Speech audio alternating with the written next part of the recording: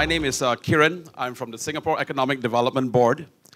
5 years ago, we embarked on a vision. How do we make Singapore the undisputed digital capital in Asia, where new products, new services, new business models, new partnerships are fostered in a vibrant ecosystem to serve Asia and beyond?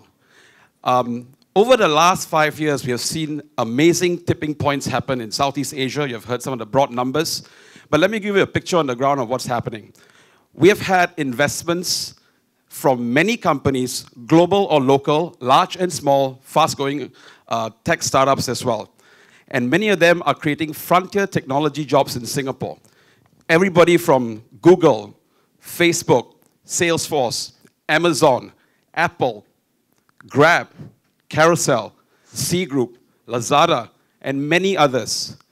What's happening? What's happening in Southeast Asia that this momentum is continuing?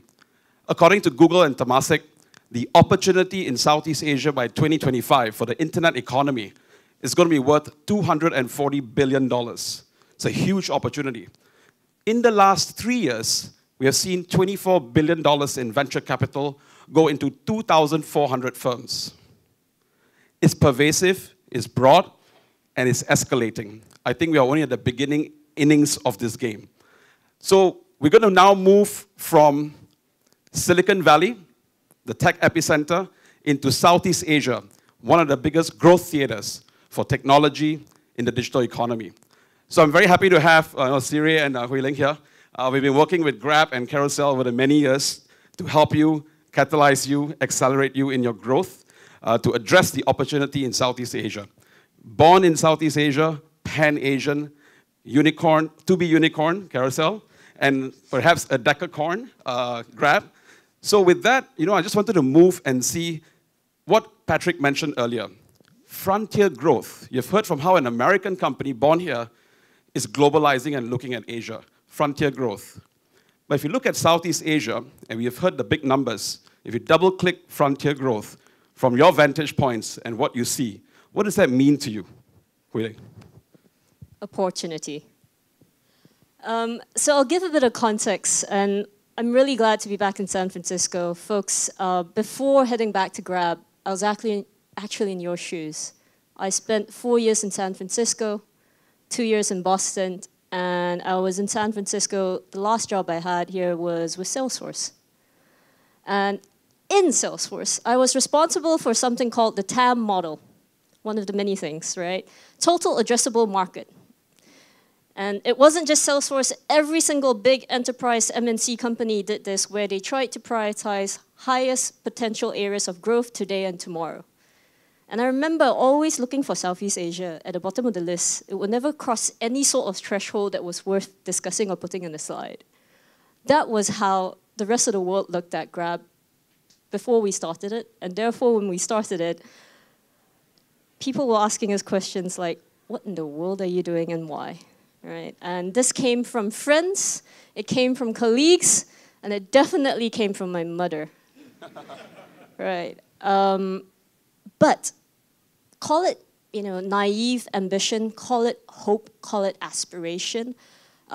This was the reason why Anthony, my dear co-founder, and I started the company almost 7 years ago now. And when we did it, everybody was asking us, do you have plans to globalize? Southeast Asia only? Why?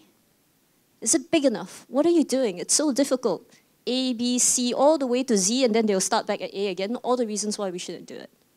But in our eyes, we saw opportunity because we saw a huge market with significant unserved needs in a very local way, and we saw the ability of technology to help us leapfrog, particularly smartphone mobile technology, in ways that were not possible before. We took a bet because we were passionate about the area. We wanted to solve a social need. We believed there was a sustainable, scalable way of doing it in an economically viable way as well. And in many ways, that bet has paid off in dimensions we were not expecting or hoping for. And every time we hit the next new milestone in terms of what we believe Southeast Asia that Oyster has for us and the people of Grab, our Grabbers, and the communities, the 600 plus million that we serve, we just think, oh my gosh, there's so much more.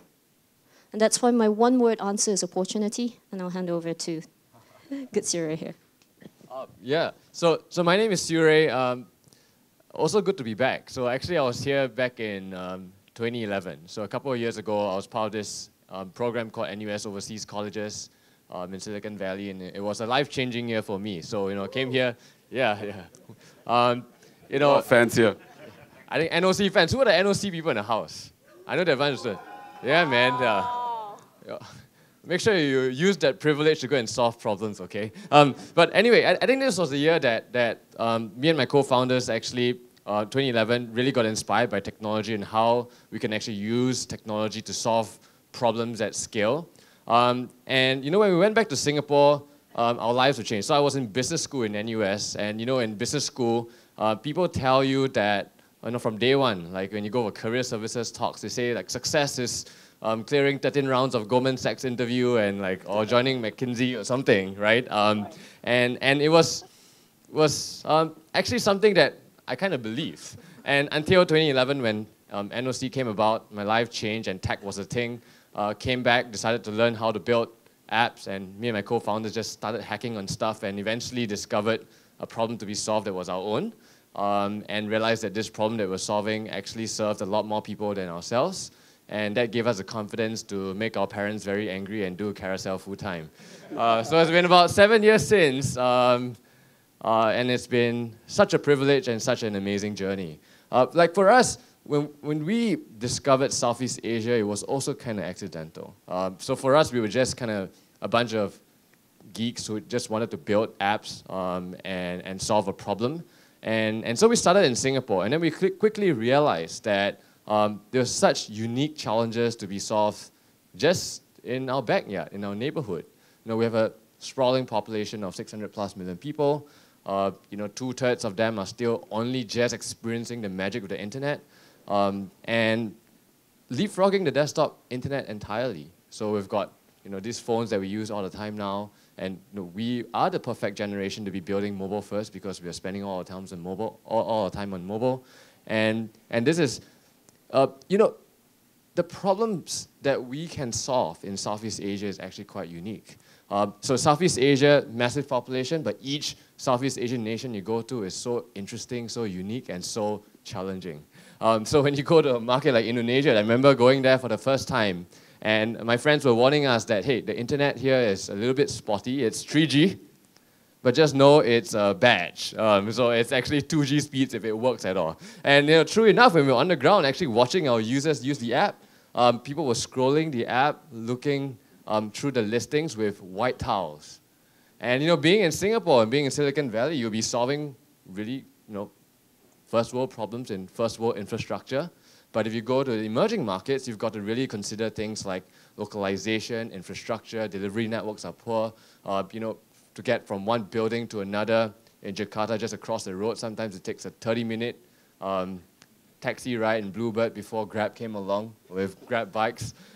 So there are really interesting, unique challenges to be solved in Southeast Asia, and I think that appeals to the techies in ourselves, right? Like it's you want to solve hard problems, and these are incredibly hard problems to solve, all the way from bandwidth to languages. How do you serve 6, 7 markets, different kinds of currencies, challenges, and varying types of economies as well. So in Southeast Asia, we've got the Singapores, we've got Hong Kong, Taiwan nearby, which we serve, and then we've got the markets, emerging markets like Philippines, Indonesia, whole different world. So you've got to think about scaling your technology and products in very interesting and challenging ways, and I think that appeals to a lot of technologists.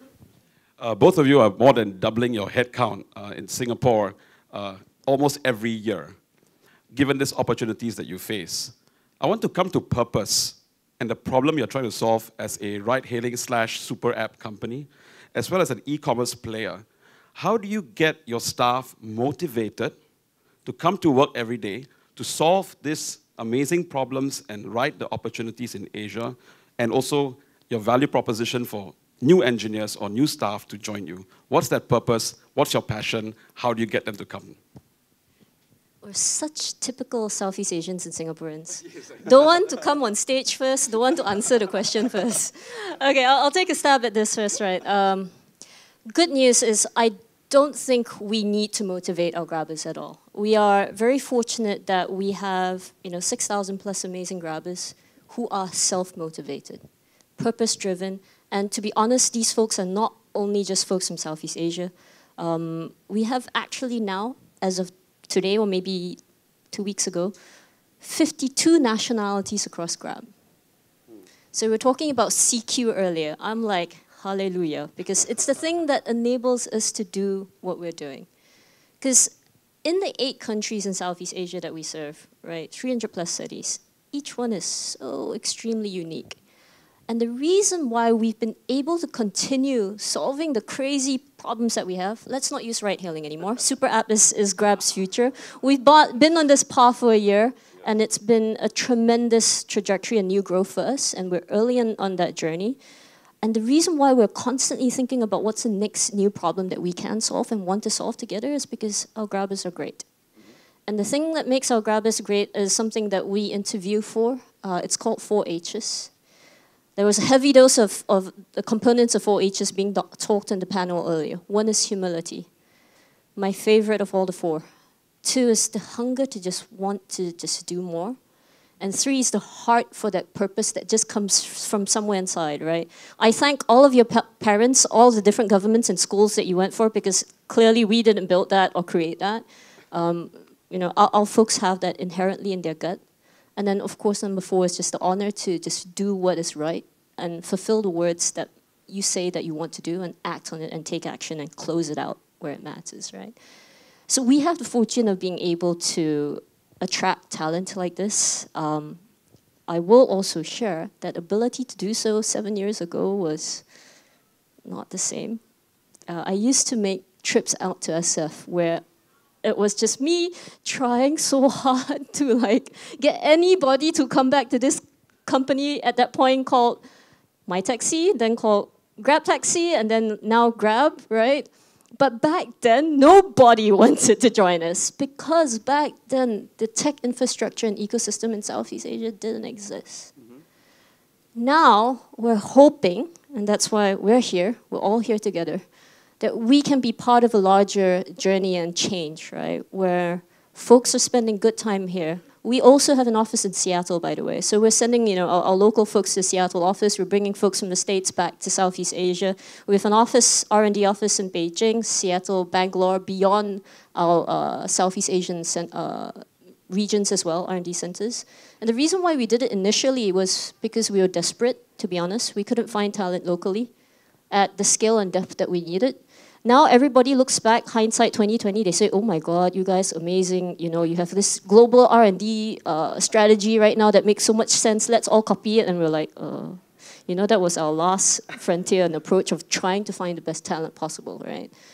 So that's why we're here, because ultimately the changes that we're trying to make and build are only possible because of the people that we have.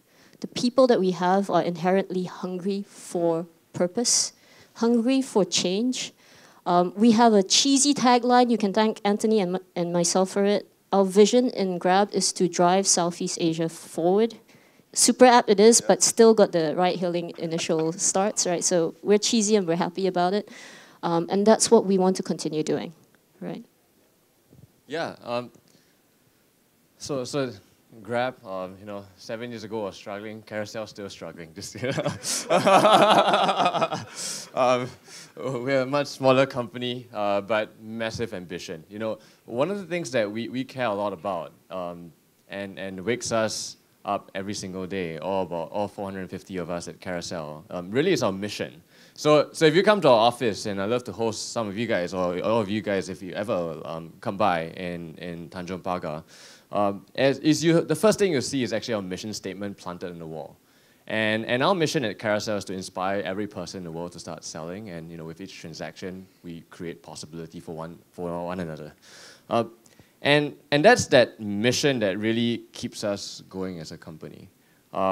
So one of the things that we benefit from at Carousell is that it's a product that's very personal. It's a product that all of you and I actually could use, and all of us at Carousell actually use it. And it's a product that when you take the MRT, you walk around the streets, you go for family gatherings, your uncle, auntie will come up to you and report a bug. And you feel extremely proud about that. You know, and actually we feel really happy whenever someone reports a bug because they at least care enough about the product to want to report a bug. And you know, most products that you ship don't even get the love of your customers, and people don't even care about it just because it's so competitive. So we're extremely grateful whenever someone reports a bug. So me and my co-founders and all of our early employees used to reply to every single customer support email ourselves, and I used to welcome every single person who signed up for Carousell personally with my email, my name, because it was just such a great way to get feedback. And the other thing that makes us really proud is if you look at our mission statement, it's not inspiring every person in Southeast Asia to start selling, but inherently it's about the world. The problem that we're solving actually is a fundamentally global one. So we believe that everyone in this world actually has something in their life that's underutilized and unused that should go on and benefit someone else. And if you think about 5-10 years ago, it was so unthinkable that you live in someone else's home and you travel on a vacation. But today you have Airbnb, so it's actually doable. The thing 10 years ago, you get from point A to point B and using someone else's car, again, was unthinkable. And today you have got Grab and many other big ride-hailing companies. And we like to think that in the next 5 to 10 years, Carousell would like to play that part in shaping how people would consume stuff for the needs in their life. So if you actually need something, why actually turn to the retail markets first? Why can't you turn to the peer-to-peer marketplace first and actually shop from everyone's closet or storeroom, because you're likely to have that gadget you bought from Slick Deals or that Black Friday or Cyber Monday sale you used once and you never used it again, and that actually can go on to benefit someone else. And we've got many of such stories that keep us going. So again, another thing that you see in our office is just our meeting rooms are actually painted with actual user stories. So one of them is actually a personal one that's very dear to my heart, because we were bootstrapping Carousell for 18 months with just our own salaries.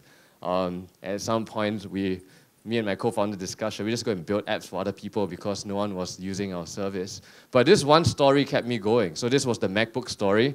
It was my old MacBook. It was displaced by a shiny MacBook Air, new, and my old white MacBook was just sitting there collecting dust. So I just listed it for sale in Carousell. This guy came to the office to pick it up. He's a dad. So I asked him, worst sales pitch, right? My computer is a bit slow and it's old already. Why are you still buying my computer? And he told me that he wanted his 9-year-old daughter to actually learn the internet. And he couldn't afford a brand new computer. And this is in Singapore. And so my old, dusty MacBook that was slow actually went on to help this 9-year-old girl learn the internet. And who knows what that access to the internet would have created for her in her life today. And there are many of such stories. So Uncle Postman, 60-plus-year-old guy, works 12 hours a day, delivering mail to 2,000 households, got gout, turned to Carousell, got an e-bike for free because the seller heard his story.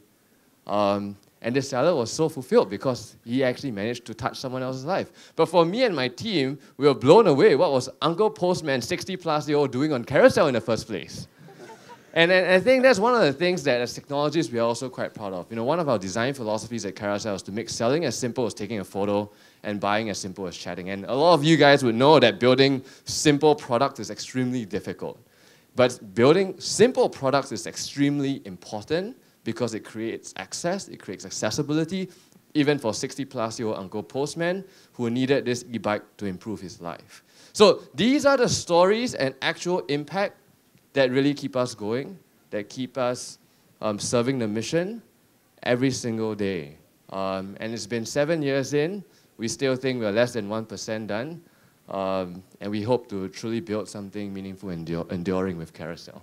No, thanks for sharing that. I have so many friends who work for both of you in your organizations, and I always hear, no matter how large Carousell and Grab gets in terms of people working in your offices, in your regional footprint, something that's amazing that I hear a lot is that it still feels like a fast, innovative startup even today, when you have a few hundred, few thousand people working for you, how do you as leaders shift over time to actually preserve that culture, very much like what Amazon speaks about, day one? How do you define your day one journeys as leaders, and what are you doing in your organizations to keep it hungry, purpose-driven, with passion? Maybe now we can have Siri.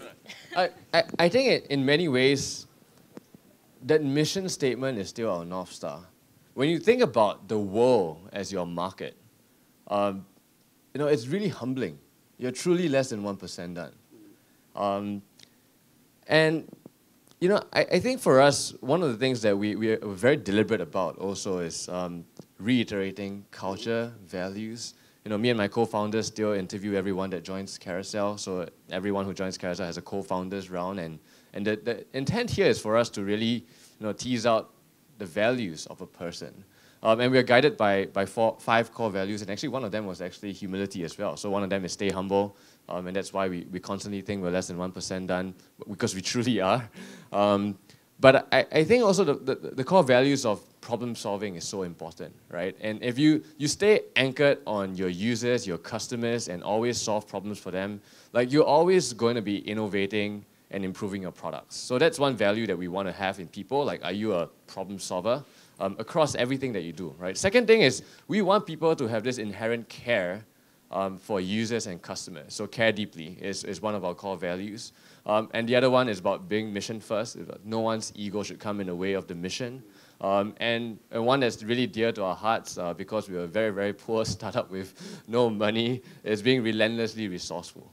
Even today, where after raising some venture capital, it's tiny from the grand scheme of things compared to the ambition that we have. So we've got to be extremely relentlessly resourceful in how we approach problems, actually grow. And actually counterintuitively, we like to ask people to think, what if you had actually no money? How would you actually grow your product and your service? Or how would you actually achieve those goals that we set you? And we like to think that these constraints actually end up causing you to create very novel ideas, 10x ideas that otherwise someone else with a media budget would not be able to come up with. So these are some things that we articulate all the time. So we interview and hire for these people. We repeat stories. We celebrate values. We have, on Slack, these little reactions that have each icon for each core value. So we actually credit people against that. We have our one Carousell spirit that we celebrate. So we constantly tell people that we fight hard together, we make magic happen together, and we win together. So it's constantly repeating that and being deliberate about these cultures. And even now, as we become 450 people, values are not enough. We actually translate that to working principles and actually tell people you've got to be speaking up, especially in Asian culture, right? Like you come up with a well-considered plan, let's debate it, it's okay. You've got to be explicit about these things in building an organization. So something that me and my co-founders obsess about, and we constantly just talk about it. Yeah. Ling, I've heard in Grab, one of my friends who's working there, he put out a proposal once to the leadership, and the leadership's response was that's not big enough. You're not thinking big enough. And the person said, well, I'm from consulting and I'm from banking, and I actually know how this works. There's no way we can get this done in 1 year. It's impossible. You're not thinking big enough. Then the next question was, how can I help you remove obstacles or make connections such that that can happen? Is that true? Sounds very much like what Anthony and I would say. Yeah. I'll address your first question, and then I'll get back to the example that you shared, and I'm kind of keen to hear who that came from now. I agree with everything that Siri mentioned, right? Values, mission, all extremely important to keep top of mind. And as I shared, for us, the most important check is when we interview a potential grabber, and whether or not we decide that, hey, this person shares the same hunger and spirit that we do and care for what we want to achieve together, which is unparalleled. The future is up for us to decide where it's going to be, and it's up for us to decide how quickly we want to act on to get there. That's the mindset. But more importantly, on how do we continuously decide that we want to do more and better, The best way to do this, to be honest, is to just go speak to our customers. And when I say speak to customers, I don't mean speak to other passengers. We unfortunately are at a slightly different situation where we have a lot of bugs and a lot of feedback being logged and complained about every single day, right? The number of tickets that come into our call centers, they are fantastic feedback and we act on all of them. We do all sorts of correlations, data analysis, NPS, VOCs, you name it, to make sure that we are constantly working on the most important customer problem. But those problems are usually the problems that they face with the current experience. When we decide to go spend time with a customer, and let me give you an example.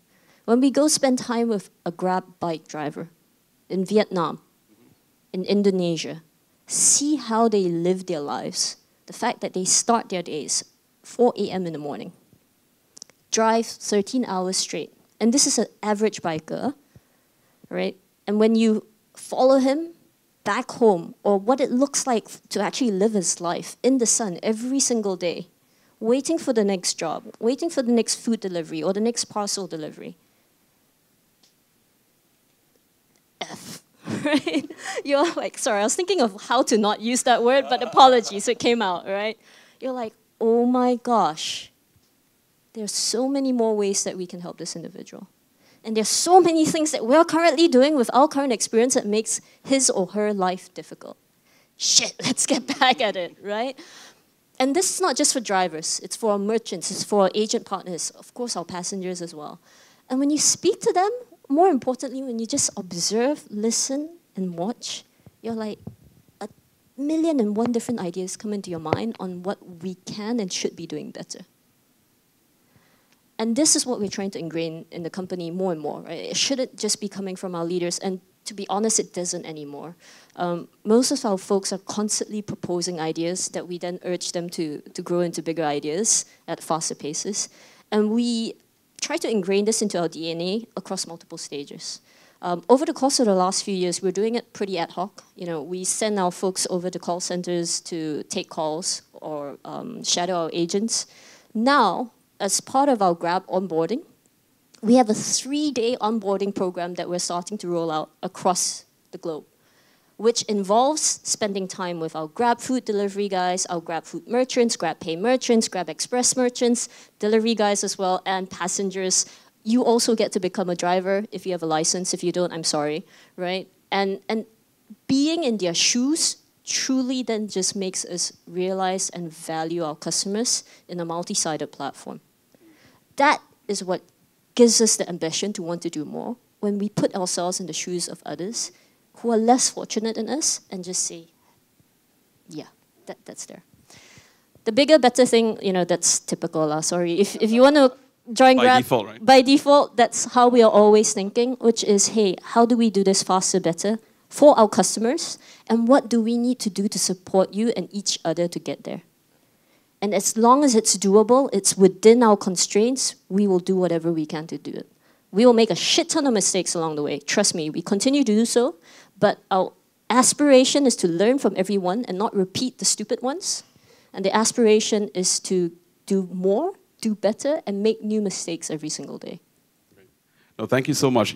Both of you operate in an ecosystem in Singapore to address the opportunity in Southeast Asia, and thanks for sharing your experiences.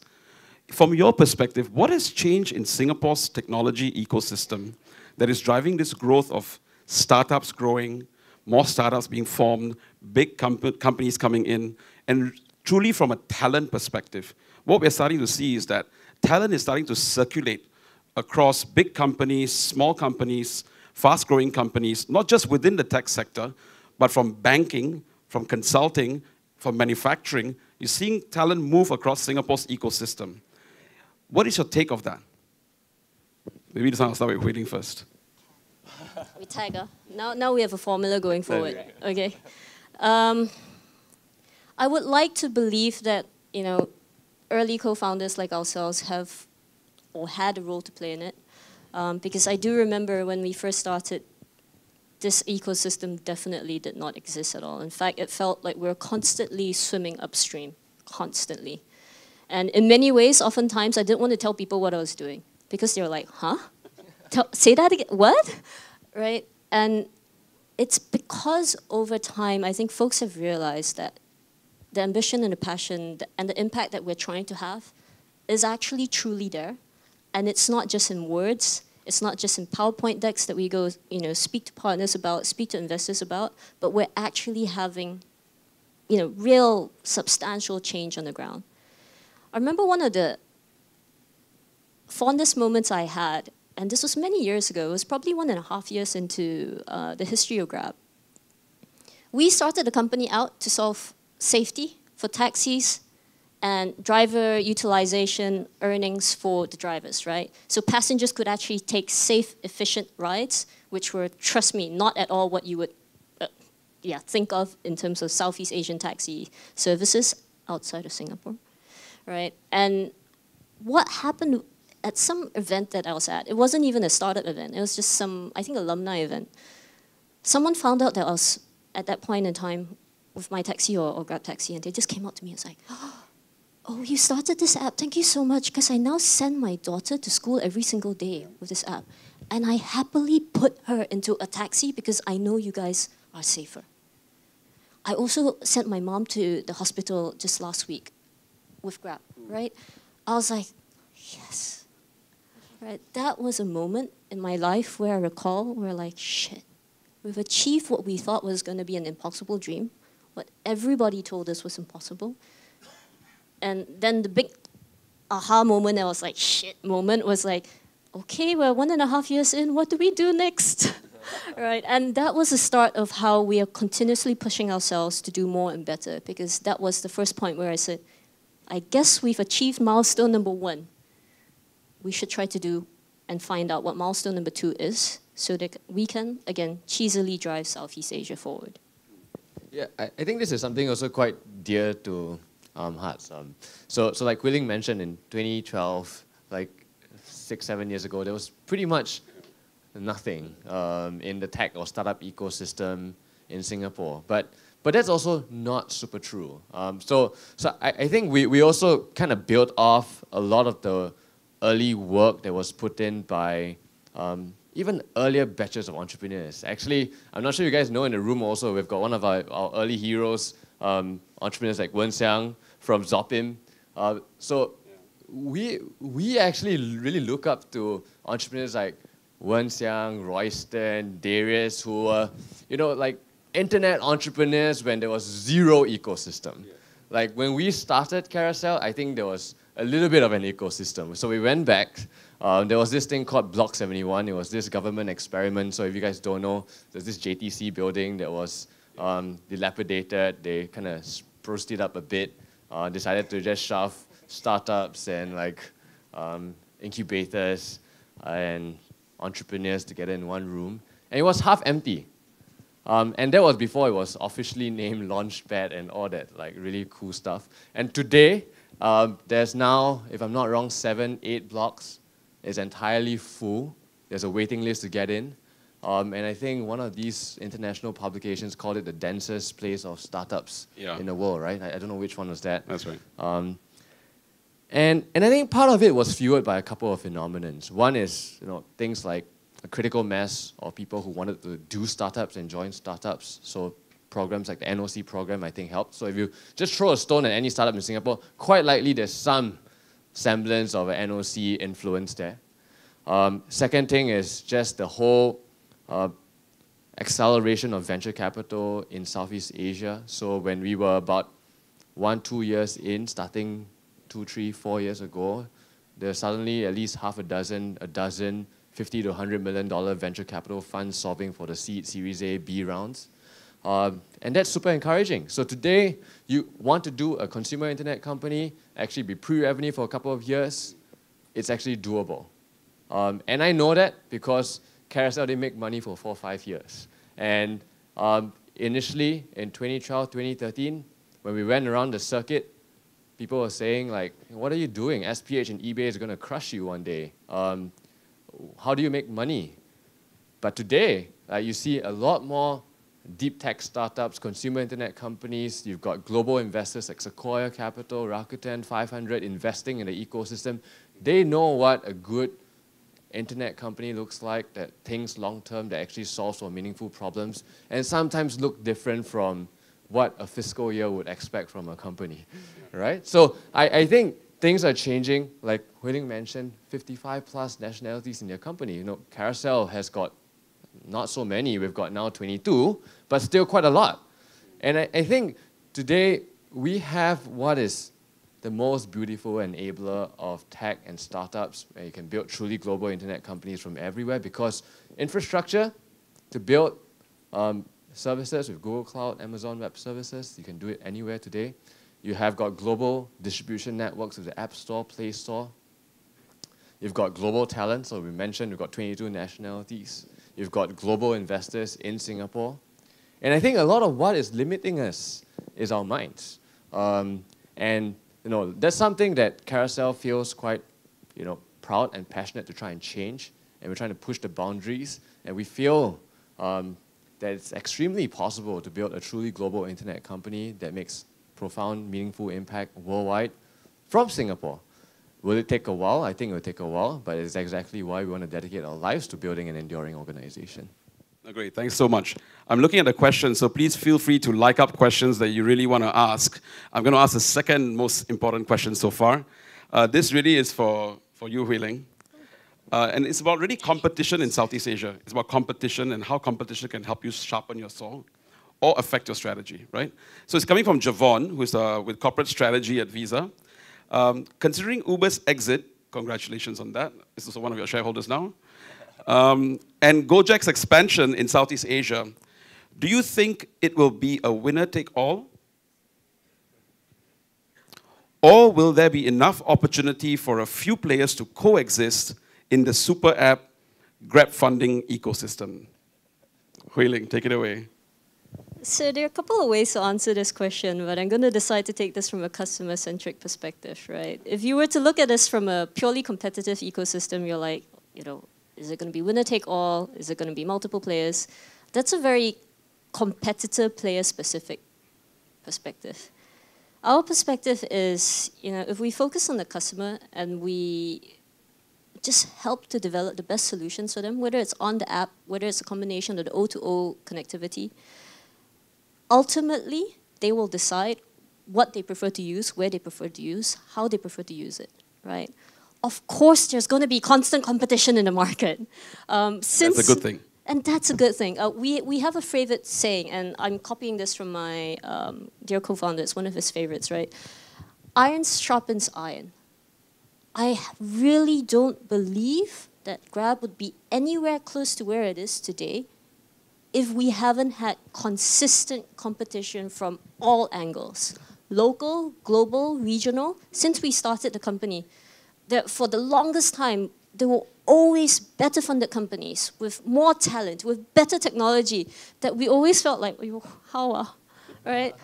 So that ecosystem actually enabled us to become what we are today. And we expect competition to continuously exist because ultimately customers want choices, and choices are the ones that help us realize, hey, there are different ways of doing things that we haven't tried before that could be better. One thing we are trying to do that's different, though, going forward, now that we have reached a different scale that we did not have before, we're still in many ways, you know, trying to figure out how to fight for the future, fight for our future as well as the region's future, right? One thing that we want to do very differently is take a partnership approach. We're tired. We're tired of saying that, you know, everybody has to fight everybody. So after the Uber acquisition last year, and this happened we announced it in April, it happened in May or June or something of that sort, right? But it's approximately a year ago. In June, July, we launched our Grab platform strategy, which was literally the underpinnings of what we hope to be the future, not just from a super app perspective, but a partnership-first perspective. I'll share that, you know, on our board of directors or our investors right now, we have Uber, we have Didi, like, whoa, right? We have multiple different banks from many different countries in the region, right? We have different OEMs from different car companies. we want to bring the best together, and we want to create a platform where we can all work together rather than fight with each other. Because the future is not about the existing pie that we have today and just trying to, like, you know, fight over the crumbs and nibbles and the slice or the size of the pie. The future is about how much bigger we can expand it. And earlier, everything that we talked about, especially in Southeast Asia, we are so early in this pie growth, right? Maybe pies don't grow on their own, so maybe this tree that's growing from a plant into a tree right now, there's so much more into this future for this region that if we do it together, all of us will be better off. For sure, our customers will be better off, and for sure, we will be as well, because wherever you create value, there's value to be contributed back to your shareholders, right? So that's how we think about competition. Competition will always be there. Competition makes us better, and in fact, we're extremely grateful because in so many ways, we would not be here where we are today if it weren't for all the amazing folks that we've had the opportunity to learn from. And going forward, we're trying to pivot this into saying, instead of fighting over the same thing, can we create something bigger together and bring as many diverse players to the platform as possible and just say, how can we best contribute to this holistically? No, e-commerce is a big category killer in terms of growth in Southeast Asia. You have many big players in that space from Alibaba, Amazon, Lazada, and this is a very hyper-local business. As you go regional, how do you frame competition and what is your approach to that? You know, I think one of the things that most people kind of... So I like to add to the point of competition. Like, you know, one of the things about competition is that if you're solving a meaningful problem and big enough problem, there'll always be competition, right? And the only like approach to competition is, in our minds, is that it's very hard to control what your competitors do, but you can control how you serve your customers. And I think if you just stay focused and obsessed about them, like that's probably the single most productive thing that you can do versus obsessing about competition. That said, you know, I think for us, the e-commerce ecosystem is definitely a booming one. And you know, one of the misconceptions of Carousell is that we are actually e-commerce per se. But actually, if you think about most of the e-commerce platforms, 99%, 100% of their seller bases are actually merchants and businesses and whatnot. If you look at Carousell, 99% of our sellers are actually individuals like you and I. It's about you selling your underutilized items and unused items in your life, which is a pretty unique thing. So one of the things that we have to try and do is kind of change mindsets, right? Which is what our vision really is. How can we make secondhand actually the first choice down the road? And we do think that e-commerce growth is actually net beneficial because when you actually have to buy so many things and you've bought so many things, you've got too many things in your life, you've got to get rid of them. So we kind of close that loop in the circular economy. But I think more importantly, how can we even just switch up the way people think about commerce is something that is actually quite fascinating for us. Yeah. So this is from Denise Ang, looking at strategic partnerships at Google. So what do you find surprisingly, good or bad, about starting a business with Singapore as the base? Do you think that Singapore is a good node to start a business that serves Southeast Asia? Now, let me rephrase that a bit. We spoke a lot about why Singapore is a good location to do some of these things. Maybe let me focus on what are your challenges running a regional business from Singapore that you're finding some challenges operating on the ground on? All the ministers are no longer here. Can I get It's a okay. quick promise from the EDB No folks problem. that nothing will get back to their ears? Absolutely. The pot won't change either. No, firstly, I do have to put out a qualifier that, to be honest, we've been extremely fortunate to have the continued support from multiple dimensions, from various entities, right, in Singapore and the region. And it wouldn't have been possible if that support hadn't had kickstarted, and we would not be here where we are today, right? So initially, it was extremely challenging, but over time, it got easier, and we only have you guys and girls to thank. So the positive stuff, a lot of what was mentioned before, completely agree, 200% agree, and have great personal examples. But in terms of some of the challenges, I'll share a couple. There are three in my mind that come up. I hope I remember all three as I talk about them, right? One is talent is a problem, folks. There is a reason why there are 2 ministers here and multiple folks that have been dragged from halfway around the globe, which is technically home, to spend time with all of you, because we need you guys and girls back home, right? And you know, Singapore, Southeast Asia, we're in a region where we have a lot of amazing, talented, bright, hungry people, but no, they're not all where we need them. So the little red dot and beyond needs you. That's one. Secondly, there was a word mentioned earlier, and apologies if I repeat it. Sterile isn't exactly the word I would use. It's the fact that we, and I know this as a child who grew up in the Southeast Asian education system, we don't encourage creativity and innovation as much as some other cultures do. And the question is, how do we do that, right? I don't think we're at all sterile, but I do think that we could push the boundaries more. The third one I cannot remember. When I remember, I will say after he finishes speaking. Seriously.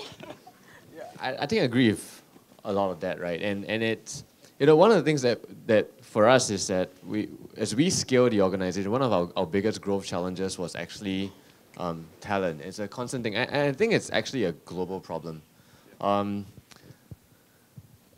so, you know, when one of the things that really kind of put us in a almost existential kind of a state was actually about 2 years, 3 years in. I think our servers were going down every other day. And we had just no idea like what to do. Like, we just pressed this. We had this thing called Super, which is just restarting the system, right? Like, and I think we actually also went to Wenxiang for help.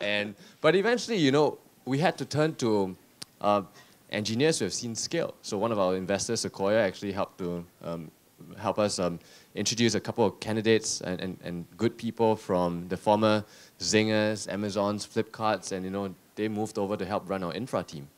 And you know, today I can actually sleep with a lot more peace, like of mind, and our servers don't go down as much anymore. So one of the things that I'm reflecting on is that when I just spent this past week here and looking in this room, there's actually so many talented people here who have actually seen scale. And why we turned to the former Amazon Flipkart guys who actually relocated from India to Singapore to join us was because they had that experience in scale. It's such a pity that we actually have so many people of you here who are immensely talented, seen scale. They're actually really meaningful problems to be solved at home that you know, you guys are not coming home to solve these problems. So I think it's actually going to be really interesting to get to interact with some of you guys outside to understand why is it that, you know, there are such meaningful problems to be solved back home, but you're still spending some time. And don't get me wrong, I think spending time here is important. We need a lot of you guys to go and learn from the best in the world, set the standard, work with the bar raisers, and then come back home to be the bar raisers, to help elevate the overall ecosystem. Second thing, if you're an aspiring entrepreneur, come back home also, because when we were here in Silicon Valley, I think starting back in Singapore was a little bit of an advantage. You know, we had applied to 500 and YC here, we got rejected. You know, so thankfully 500 now is an investor. But you know, I think coming back home, there's a lot less noise. You'll be able to just really focus on doing great work, solving a problem. And because of your experience in the established ecosystems, I think you'll be able to stand out a little bit more. And that's something I experienced myself. So, you know, two angles at yeah. You remember the third one, Ling? Thankfully. Yeah. Thanks That for was a giving good me failure, time. right? High five. High five, Yeah. man. Teamwork. Not at all rehearsed. Third and last point is, again, opportunity as well as a challenge, right? Every challenge is an opportunity. You guys know Singapore is not the biggest market in the world. We're a dot. We're 5 million in terms of population. Therefore, if you want to build a business that's just focused in Singapore, it's not going to work. Yeah. Right. At the same time, trying to build a regional business to get scale is bloody difficult. Folks, like even in Vietnam, we have offices in Hanoi, Ho Chi Minh. The cultures are different. The way our grabbers from both offices work and their underlying assumptions are also different. let alone Indonesia that has how many thousand islands, depends on who counts, right? 7, 11,000, I have no idea, right? That is the challenge and the opportunity of being based out of the region. So, there is hope, because hopefully us idiots on stage here are not doing terrible things, and we are hopefully showing that it is possible to build for scale in a very complex market. And if you can make it work, oh my gosh, the world's an oyster, because not many people can, right? And again, if you'd like to don red or don green, please, we have booths outside. If you want to go start your own venture as well, this guy is here as well. So we're all on stage here to help bring you home. Or see how we can support you here as well so that there is a longer term journey together, right? If that's the last gossip of today. Yes, a very quick one before we end. And this is really a personal question for both of you. So the year is 2012, when you were just about to start this company. You're a founder, you're an entrepreneur. Now you're a leader of a large organization. What advice would you give your 2012 self about what you know now in terms of leadership advice? Short. Siri. Why me first? Yeah, like, you know, knowing what I know now, like my advice back to the 2012 self would be, you know, you just got to be absolutely passionate in what you do, and you got to understand why you do what you do, because it's going to be extremely, extremely difficult, and that's what's going to anchor you and your organization to just survive every trial and tribulation that's going to be thrown your way. And rest assured, like, you know, 7 years in, it's not gotten any easier, it's only getting harder. And, you know, looking back, like, I would just like to warn that 2012 self of myself that if I'm going to be embarking on this, just know that it's going to be a multi-year journey. And after 7 years in, I still think we're less than 1% done. And the only reason why I kept going was just this deep sense of care for the mission that we're on. Thank you. Ling. 2 pieces of advice from my 2012 self. 1, you have much to learn, my friend. You'll be making many mistakes, and to be honest, you know much less than you ever believe or think that you will or do know. And just get ready to learn and make mistakes and be humble about it, and take every fall with grace. And more importantly, come back stronger. Yeah, that would be my advice to myself. The second one would be, culture matters. Culture is not a one-off project. It's not a project you do once or, you know, here and there. Certain quarters, not others. It needs to be one of the top 3 priorities on your leadership, you know, OKRs. For us, we use OKRs. Every single quarter, every single half, every single year. Because the moment you stop looking at it, especially as a high-growth company, its natural momentum is chaos, right? So those were the 2 I would give back to my old self, and I kind of wish I had a time machine now. Well, a big round of applause for Siri and Hooi Ling. Thank you so much for being here, and I hope you enjoyed that session. Thank you.